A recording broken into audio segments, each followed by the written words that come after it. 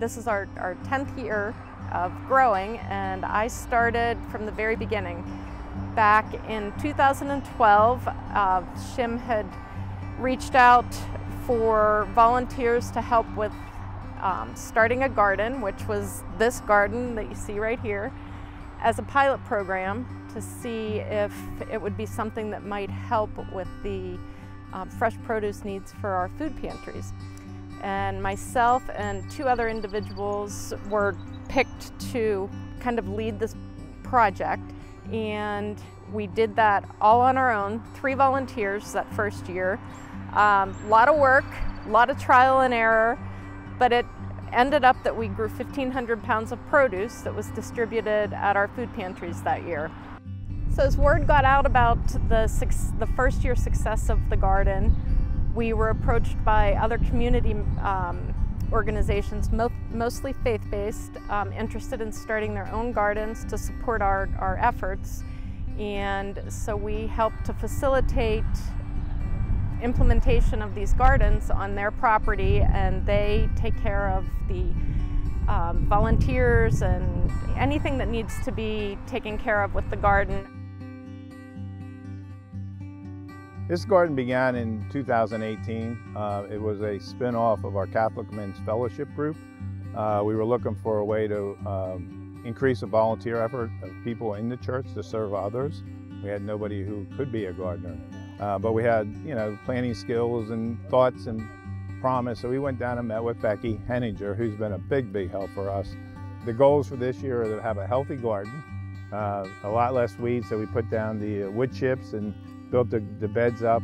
So a lot less weeding, a lot more healthier plants, and we believe that being healthier plants will produce more poundage. I was raised in the Midwest, and my dad was a Missouri farmer, and I retired the year that they were really starting to talk about this garden. So it was just perfect timing. Virtually everyone here has the clients and those in need in their hearts, and that's why they're here. Most all of them have always liked to be outside and like to be in a garden. They don't mind coming in and just being on their knees weeding. We do not take anything home from here. Everything, 100% of this goes to the SHIM food banks. I've always liked building things and doing things, so that sort of became my role, and it's just snowballed. But it's been very rewarding. Last summer, when COVID was really in the throes and we were all so uncertain, this was an outdoor project. It was one of the things we could do and still be face-to-face, socially distanced, and it just felt good. The gardens are a great part of the parish because a lot of people, it gets a lot of people involved.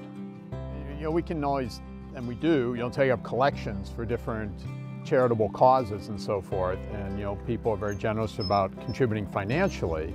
But the neat thing about this is it gives people another opportunity that they can contribute using talents and time that they may have. I also really enjoy working with the kids. It's seeing the kids in the after-school program and the summer camp program and being able to teach them about composting and water conservation. They will come to the garden and we'll walk around the garden, and they can ask questions and touch, and they can taste some of the things that we're growing. We're able to teach them about the benefits of good soil and the benefits of growing things organically. You can do a lot of different types of volunteering, and all volunteering is good, but when you get down to the individual level and you're actually talking to the people that are benefiting from it, it's probably the most rewarding. We do a lot in the community, and I think that's probably what's keeping this group together. It's just nice to know that the church and the priests allow us to continue to do this. And of course, it's nice to be able to help people that cannot care for themselves. And it's all about the food for the needy, and it's all about the camaraderie for the workers.